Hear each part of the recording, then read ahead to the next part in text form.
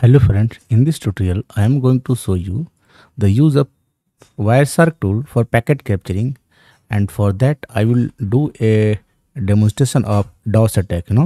So I am going to demonstrate DOS flood attack just to show you how packet capturing tools like Wireshark work. Okay, so actually I'm going to do the attack on Windows machine. So this is my Windows machine. Okay, so I am going to open the Windows machine and check the IP address of my Windows machine first. Open the command prompt and IP config, and you check the IP address of this machine 192.168.29.83. So okay, so actually it is 83. Now I will go to the, you can see there is a control panel and there are lot of things here, like you can monitor everything like appearance, everything.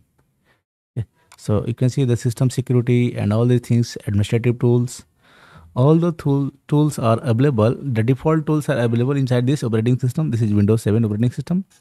Now when you press Alt Control Delete, it's open the process management. So you can check processor. So just click view processing and task manager.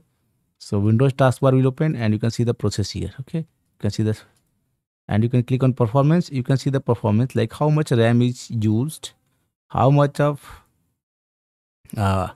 memory is used, and how much of CPU is. CPU usage right now is 0%. RAM usage 443 MB only. Okay, so let me go to the Kali Linux machine, and right now from this Kali Linux machine, let me zoom it. I am going to use the tool Hydra.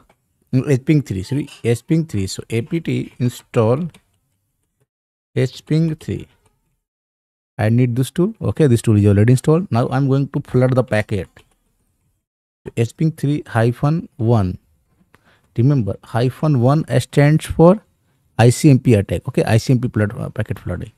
So dash flood, and then I will do the IP address 192.168.29.83, which is the IP address. You can see the certainly one of certain. You can see that the CPU usage increases up to 49%, which was 0%.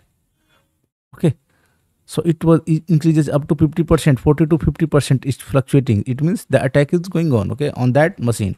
Now at the same time you can open the Wireshark tool here. So let me open a new tool and open the Wireshark. Okay, Wireshark, to monitor such things. So Wireshark command is used to open the Wireshark. I am going to capture the ETS0 interface. Okay, so I selected ETS0 and click on the start button.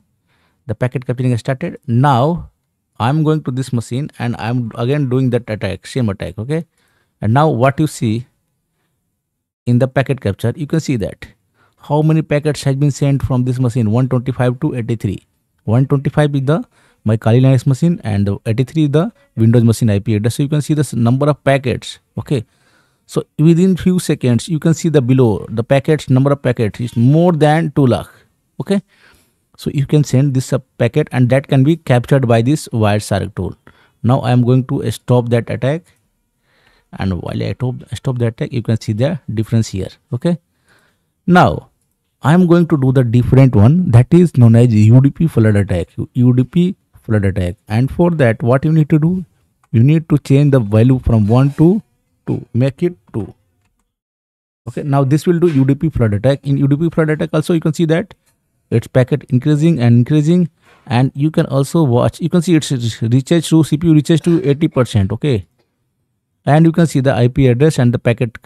So the more packets, if you watch this packets, number of packet, more packets has been sent using UDP flood attack, because UDP is a fast protocol and it will send more packets more fastly. I'm going to stop this attack using Control C. Now there is another one to see the packet capturing, and this time I am going to use that SYN flood attack. For that I have to use simply -3 here. In place of 2, replace with -3.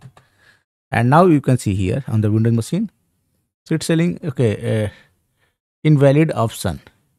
It's telling me that it's invalid option. It's not able to, I'm not able to do this attack here right now.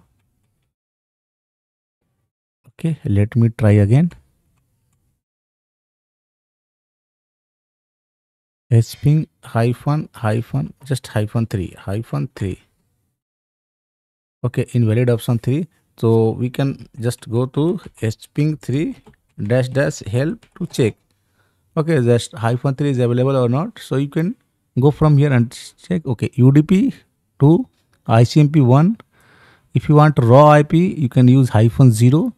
Now no 3, just -8 for scan mode. Scan mode. Okay, -8. That is -8. So we can use -8 in place of -3 and see what's happening. So again, it's saying port flood attack. Okay, so we have to mention the port in this case. Okay, so I'm not going to do this one. Actually, that's enough. And we did this attack, and we understand how to capture the packets using Wireshark while there is some attack on your system or someone trying to attack. By just seeing the IP address and number of packets, you can understand that someone is flooding packets on you, whether it is ICMP or UDP flood attack. Okay, and you in the victim machine, you can see the number of CPU or the processor consumption will increase from 1% to more. So you can see by default it is very low, very low. You know, it's 0%. The CPU is very 0%. But when you do the attack, what you see that its value increases tremendously. Okay, you can see it's reaches up to 86%. And if you do such attacks from different machine, so many different machine, what will happen? That will result in a disaster. Okay. So I have already uploaded video on how to install Kali Linux and how to install Windows inside the operating system, inside your Windows operating system with the help of VirtualBox, how you can set up your home lab. Watching that, you can set up Windows, you can set up Kali Linux, and that using that, you can do this lab. That is DOS flood attack.